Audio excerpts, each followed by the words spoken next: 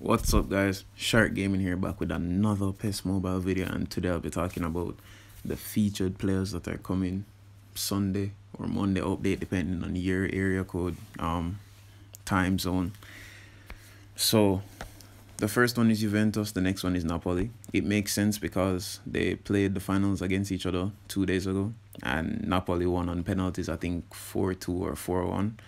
But like, I'm not really intrigued about the pack because it's really broken again, because you have two 100 rated players, which are Cristiano Ronaldo and Matthew Delete.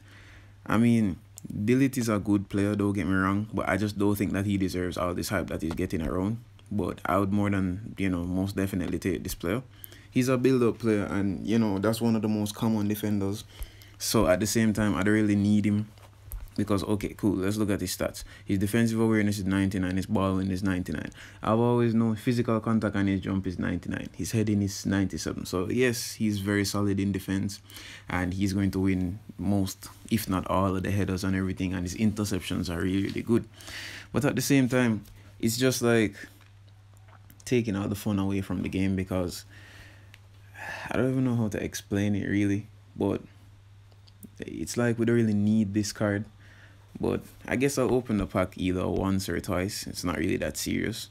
So that's basically all about this player that I'm going to talk about, because we all know that he's OP and that he makes some very good, like, as a build-up player, he has to have good stats in terms of passing forward so he can distribute the ball properly. I guess we can go up the line now. So we're going to talk about Paulo Dybala. I mean, we already got a similar card to this free version, so I'm not really this hyped about it. It's a very good card. I'm yet to really test it out in its full effect because I haven't maxed out the card as yet. But I mean, in terms of attacking, he's very good, and his player skills and his playing style, everything is just good. So I mean, if you're looking for a second striker, like let's say you missed out on not getting any of the iconic moment players, and you don't have a second striker on your side, then Dybala is the perfect second striker. He has a lot of good capabilities. The only problem is that his physical contact, his jump and his header is, very low, as you can see right here.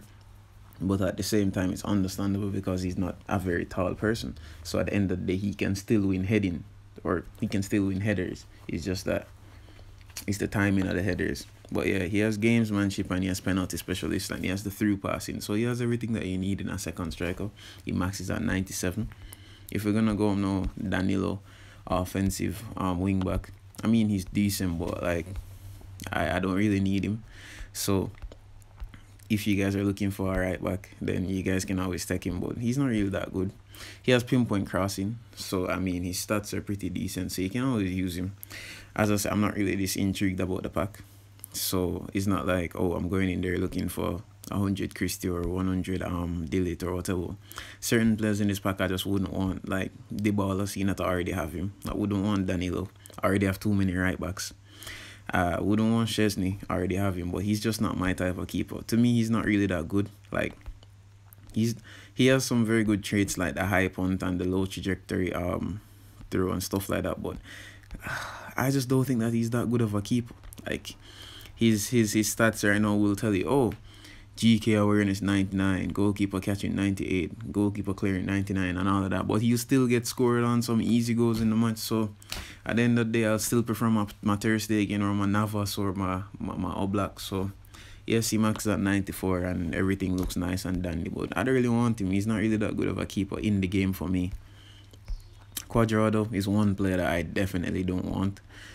He maxes at 94 and he can play both wings, meaning that like he's a right mid forward, but he can play right wing and left wing. He can play left mid forward as well. He can play all over the place. He's very versatile, but I just don't need this player.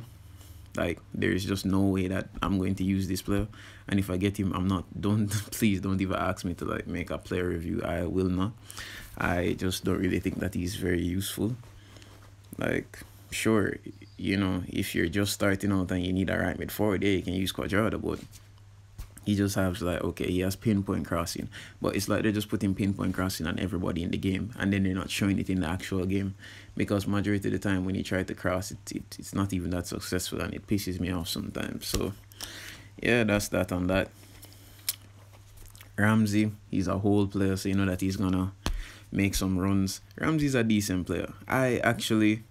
Ramsey and Rabiot are actually two players that I just didn't expect to be that good because I've never actually used them before. But when I actually used them, because I got them in the last featured pack, they're pretty decent, and they can alternate between center mid and attacking mid and defensive mid. So I actually learned to appreciate them more.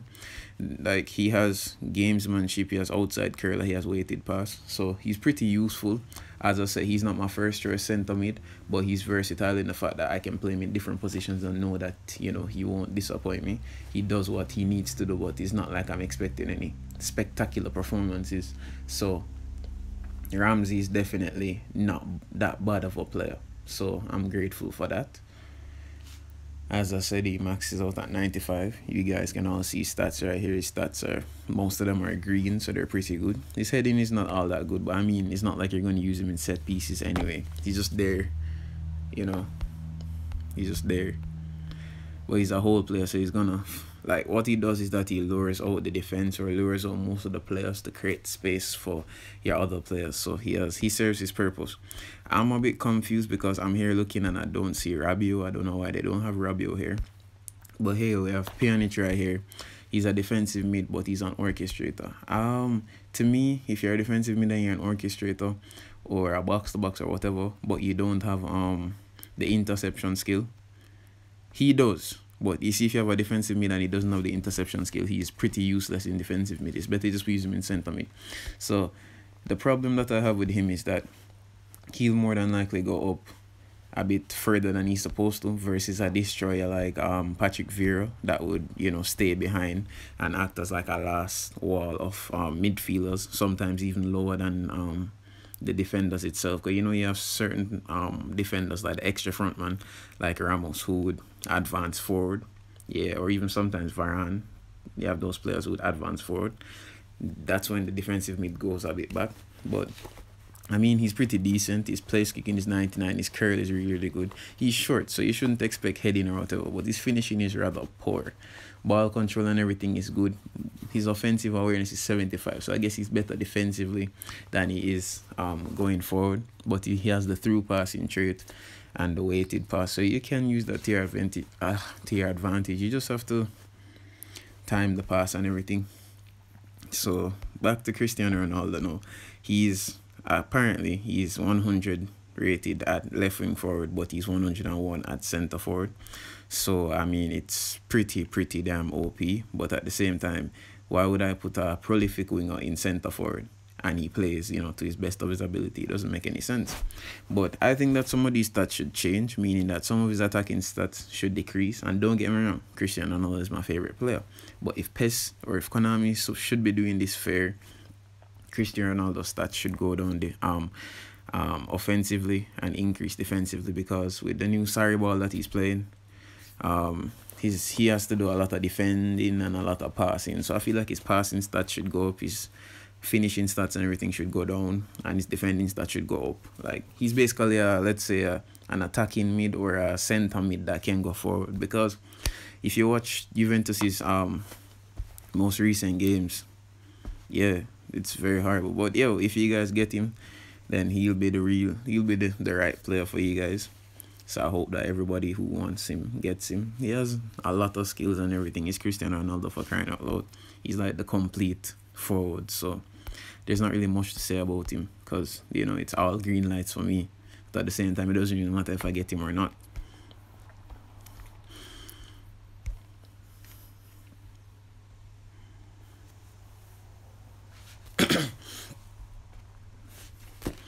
So here we have Napoli. Let's go from top to bottom. We have Ospina, an offensive goalkeeper.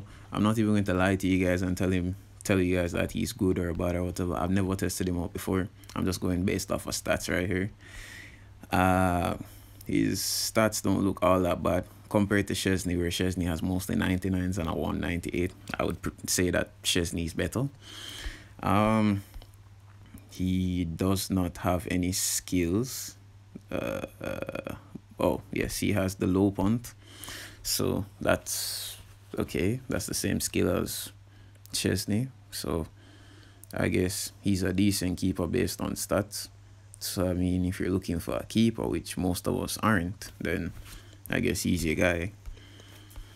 Manolos, he's a very good centre back, and I like the variation because he's an extra front man. So if you guys don't have Ramos, then you guys can always use Manolos because he's very, very good and his form is like 6. You can also use him on right back. His speed is 91 and his acceleration is 87. So, you know, he can be used as a wing back as well. And he can be used going forward. His defensive awareness is 96 and his ball win is 97. So he can just, and he has the interception player skills. So you can just imagine right now, seeing that he has the heading and the man marking, you can use him in set plays and you can expect that he'll win the aerial duels and everything. So as it relates to this, I'm green light for this guy as well. Acrobatic clears, captaincy, fighting spirit. Yeah, I'm green light for him as a defender, and I like the variation. I hate seeing build-up players. Every single defender wants to be a build-up player. Come on, guys, let's be destroyers or something. So now we have Alan, box-to-box centre mid forward. Max is at 94. Can play other positions like right back and defensive mid. So I mean, he's not that bad. I would expect him to have a bit more player skills, but he has interception and man marking and super sub. So I guess that you just put him on when players are tired. I don't see any weighted passes or true passes or anything. So I don't even think that I actually want to use him as a defense, as a center mid or like anything on the flanks. I think I'd probably use him as a defensive mid, seeing that he has 93 defensive awareness. So I guess that's where I'd use him because he's not really that good going forward based on his skills. His stats say otherwise, but we all know PES. Alright, Lorenzo Insigne, now that's like, this is a green light for me. I don't even have to look at the stats, he's just a green light. He can play multiple positions, anything forward basically. Like, he's really, really good. His attacking stats really, really good. He's also a super sub and he has pinpoint crossing. So after the 68th minute, you can always sub him on for Cristiano Ronaldo. Let's say you get both players. Cristiano Ronaldo is tired or he hasn't been performing as how you want to. Sub on Insigne and he played just as good because super sub trait plus these stats, awesome. I feel like he's definitely a green light in my opinion. And he has the through passing and he has the trap back. Even though his defensive attributes aren't that good, he's still good going back. So yo, rate that.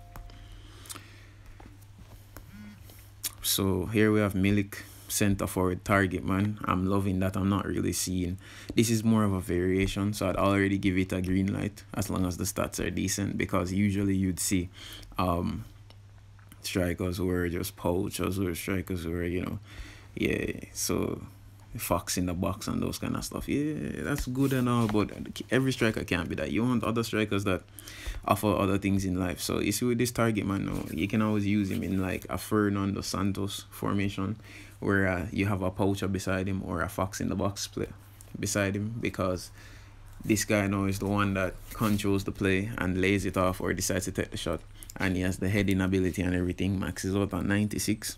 So first time shots, that is the turn and shoot or the one-time volley, work really, really well with this guy. I think that this is a green light in my opinion, because 83 curl really isn't that bad. Lofted pass is probably the only thing that I have a problem with, but at the same time, the striker is going to be like right beside him or a bit in front of him, so you don't really need you don't really need lofted pass for that. You can just use the low passes. The only problem that I have is probably his dribbling and his tight position, but his ball control is 90, so I'm not gonna knock him before I try him. So now we have Koulibaly. This is one of the best defenders in the game, and seeing that he offers more variation, this is a destroyer. So I'm glad that there's another destroyer in the pack. This is already a green light for me because I've tested him with his base card and other featured cards. So I don't really need much to say, but he's very good attacking wise, and he's very good in set piece because he has 93 heading and he has the heading trait. So if you're looking for a defender that can get those last minute tackles in properly, he's definitely a player. I don't really need to say much about him because you guys already know the sweeps.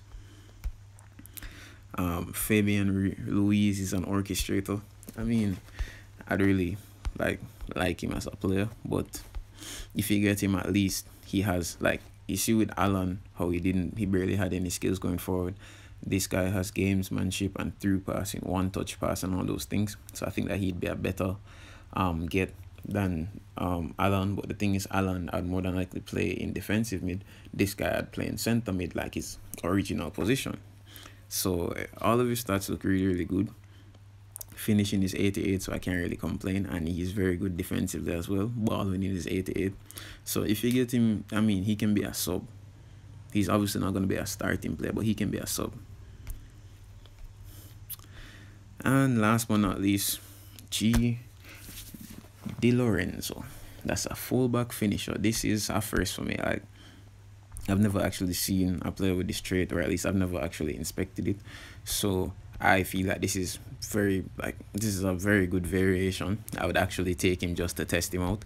So if I get him, it really wouldn't be that bad. The only problem that I have is that he doesn't have any skills.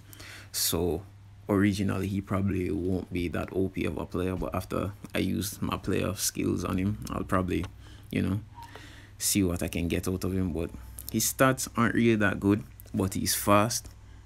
His passing stats are in the 80s, and his defensive stats are green, and his jump is 92. His heading is 81, and he maxes at 94. So I mean, and his stamina is 96. So I mean, he can still serve a purpose, meaning that I expect that his crosses are going to be good and his runs are going to be good because he's fast. So I'm not really going to knock it until I try it. So if I get him, I'll review him with the skills. No, without the skills, and then I'll review him with the skills and tell you guys how that goes. So yeah, guys, those are just my reviews on the players that are in the packs coming. I'm not really sure if you guys want to buy the pack, but if you guys are going to buy the pack, those are the reasons why